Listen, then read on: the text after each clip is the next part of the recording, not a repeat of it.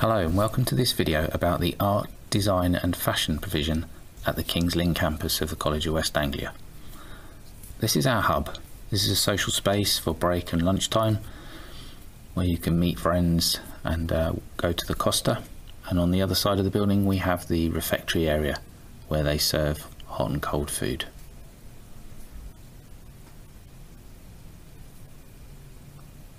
This is our Learning Resource Centre. This is a large resource on the second floor of the tower block where there's a careers hub, lots and lots of books and magazines, and you will see in places there are PCs that you can book through our online Learn system, and quiet space to study.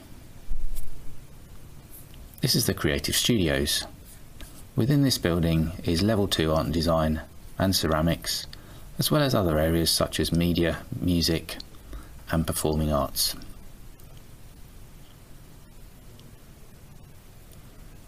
The 3D workshop houses several different tools, hand and machine, and plenty of space to produce work in wire, plaster, mod rock. And on the other side is our ceramics studio. We predominantly work with clay and a range of glazes, and we have electric kilns and follow a variety of processes. The front block is where the rest of the art and design is housed. The majority of the level 3 provision and some level 2. Here on the second floor corridor you can see work exhibited, and this corridor links the photography area to the Mac suite, and there's the print studio at the end. This is our Mac suite that's predominantly used by the graphics and photography students.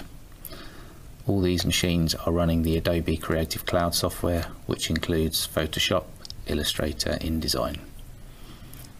Here is a typical art studio. There's lots of space. Everybody has their own area. You can see the work that is on display, and a variety of different processes, from collage and printmaking to painting and three-dimensional work.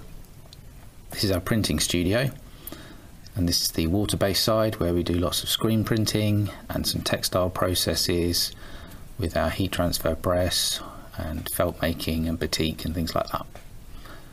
And the oil-based side is where we do lino printing, monoprinting and etching using water and oil-based inks.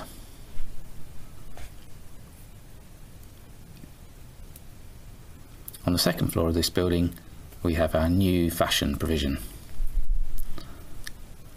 The fashion studio is very well resourced. We have domestic machines. You can see the higher pattern cutting tables, and behind them we have heavier weight industrial sewing machines and overlockers. This is a large space with lots and lots of resource within it.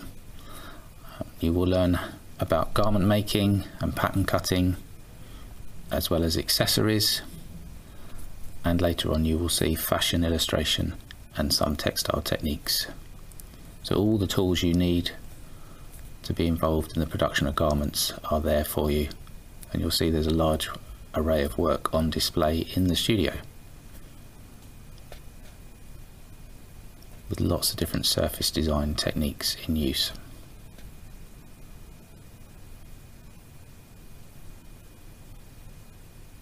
Here's some of the examples of the fashion illustration that I was referring to earlier, and there's a large piece of felt making work from some of the textile provision.